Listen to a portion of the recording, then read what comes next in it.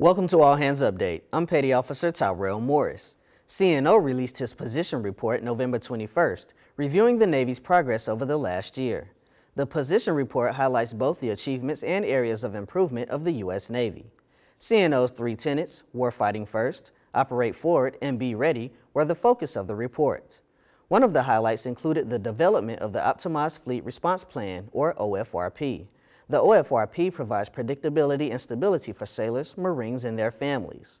Rebalancing naval forces to the Asia-Pacific region was a milestone with more than 41 ships and submarines in the region. A fifth amphibious ready group is scheduled to be established in the Pacific by 2018, so the Navy can continue to operate forward. Go to Navy.mil to read the full report.